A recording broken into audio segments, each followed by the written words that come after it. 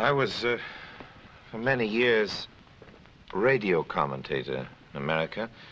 During that time, of course, I had occasion to speak on a great variety of subjects. Of all those subjects, one of the most interesting stories, one that sticks most vividly in my memory, had to do with a Negro soldier. Here he is.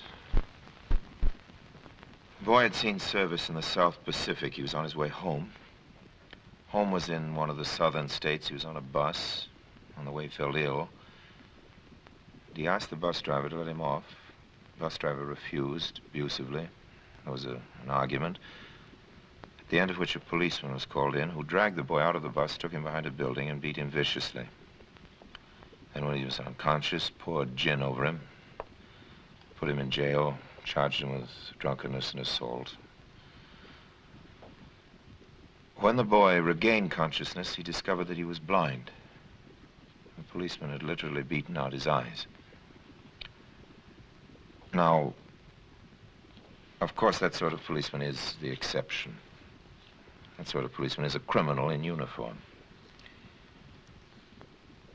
I had the satisfaction of being instrumental in bringing that particular policeman to justice. The case was brought to my attention, and I brought it to the attention of the radio public, and we did finally manage to locate this man and to bring him into a court of law. But there is another sort of police abuse that I think we all suffer, more or less.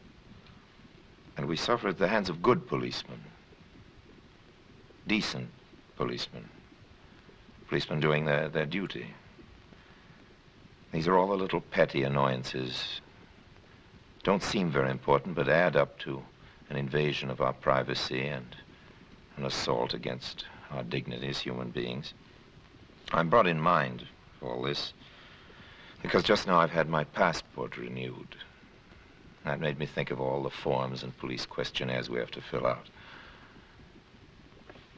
One of the unpleasant things about your passport, getting a new one, of course, is that you have to have a new picture, which you invariably look older, and sometimes a little worse than older. That's the idea. I wonder why it is that so many of us tend to look like criminals in a police lineup when we have our picture taken for a passport. I suppose it's the unconscious foreknowledge of the scrutiny to which our likeness will be subjected that gives us that hangdog guilty look. But really, theoretically, of course, a passport is supposed to be issued for our protection. But on how many frontiers and how many countries I've handed over my passport with all the emotions of an apprentice forger trying to fob off a £5 note on the Bank of England. It's guilty conscience, I suppose. But, well, there's something about being ticketed and numbered that gives the man the feeling of being a piece of baggage or a convict. One can't help thinking wistfully of our Father's Day when the world hadn't grown so small that one could move about in it without being watched so closely.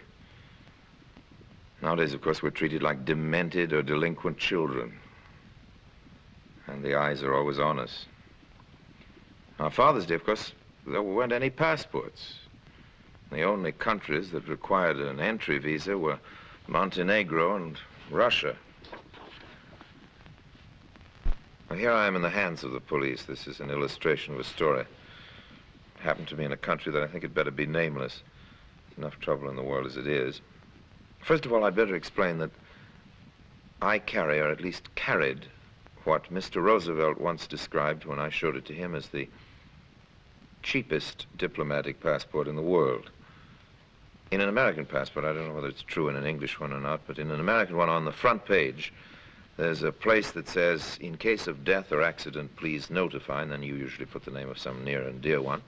In my case, I put, in case of death or accident, please notify Franklin D. Roosevelt, Washington, D.C. But at the time of this story, when I was stopped by the police, Mr. Roosevelt had died, Mr. Truman was president, and an election was coming up in which Truman was running against Dewey. Now, I made the mistake that a great many of my fellow countrymen did. I imagined that Mr. Dewey was going to win. And because I wasn't very fond of Mr. Dewey, I had written in my passport, in case of accident, please notify Thomas Dewey, White House, Washington, D.C. My thought being that the least I could do to devil Mr. Dewey would be to arrive in a coffin some morning. And it was therefore that passport which I handed to the police at 11 o'clock one wintry night in the mountains, when they jumped out on the road in this country, which, as I say, had to be nameless, and with drawn guns, demanded what it was that I had in my baggage. Now, there wasn't any frontier. There couldn't be any question of customs.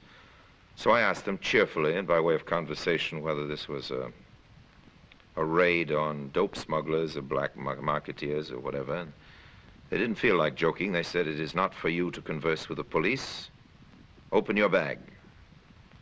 And I said, "Well, I'm afraid to, because the bag will blow up."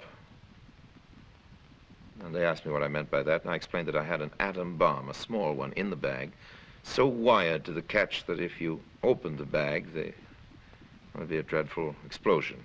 Why? I said that I was going to La Scala. I didn't like the opera, and I was angry at the management. I was going to make an outrage, and that was what I had in my bag. And I said, "You mustn't joke with the police." Argument went on some time. Very unpleasant. It got to be about 2 in the morning. One of those long, drawn-out practical jokes that you regret. And finally, they got around to looking at my passport. I was, of course, grateful, most grateful that they did, because when they saw the name Thomas Dewey, they said, "Oh, excuse us, Mr. Dewey, please continue." And I don't know quite what that story illustrates, except that it shows that passport does have its purpose. I don't want you to think from the story that I'm an anarchist. I'm against the police on principle, or that I believe in fighting them by practical jokes, much less by lawlessness, just the contrary.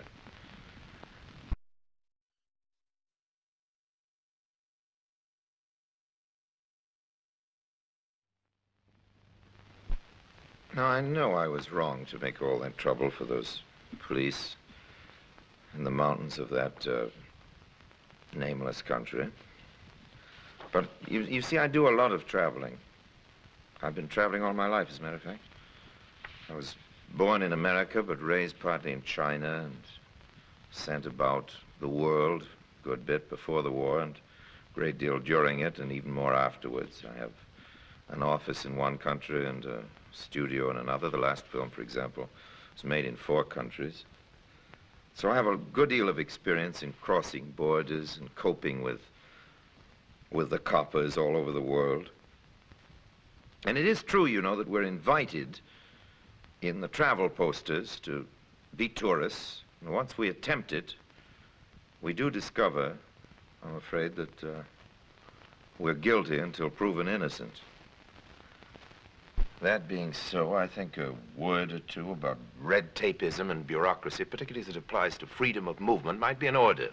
Sure, that's true of all of us. Think of all those forms we have to fill out, for example. You know what I mean by police forms. We get them in hotels and in frontiers in every country all over the world. We're asked, state your sex, male or female, for example. Well, obviously, I'm a male. I'm a man. Why should I have to answer that? State your race and religion in block letters. Well, now, why should I have to confide my religion to the police? Frankly, I don't think anybody's race is anybody's business. I'm willing to admit that a policeman has a difficult job, a very hard job. But it's the essence of our society that the policeman's job should be hard. He's there to protect the free citizen, not to chase criminals. That's an incidental part of his job. A free citizen is always more of a nuisance to the policeman than the criminal. He knows what to do about the criminal. I know it's very nice to look out of our window in our comfortable home and see the policemen there protecting our home. We should be grateful for the policemen, but I think we should be grateful, too, for the laws which protect us against the policemen. There are those laws, you know, and they're quite different than the police regulations. But the regulations do pile up. Forms keep coming in.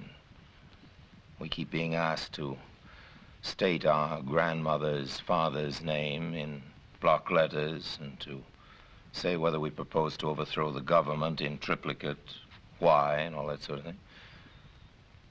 But you see, the bureaucrat, I'm including the bureaucrat with the police as part of one great big monstrous thing.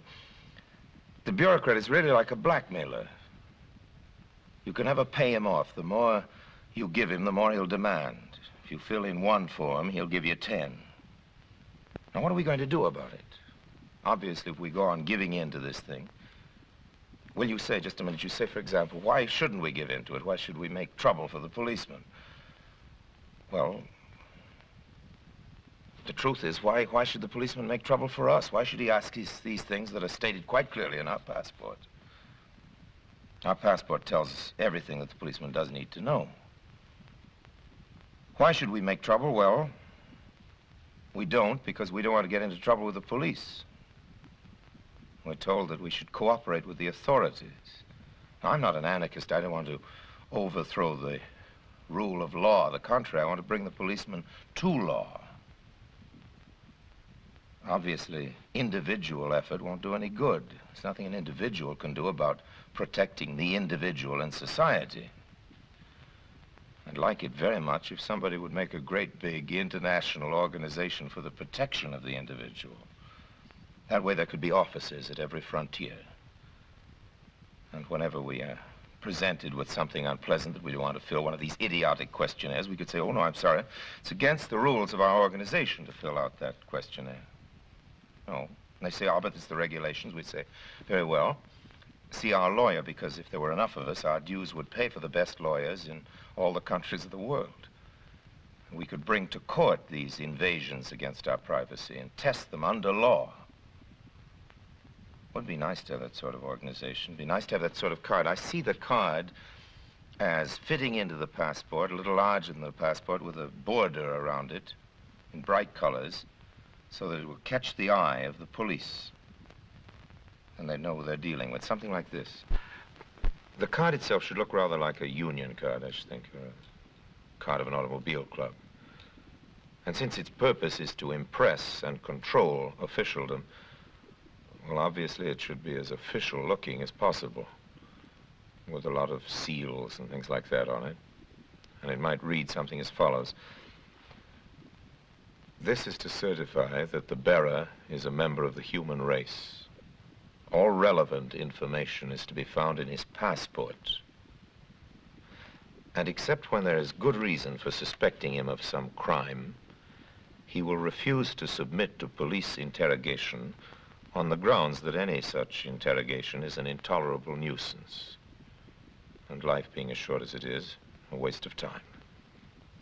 Any infringement on his privacy, or interference with his liberty, any assault, however petty, against his dignity as a human being, will be rigorously prosecuted by the undersigned ISPIAO.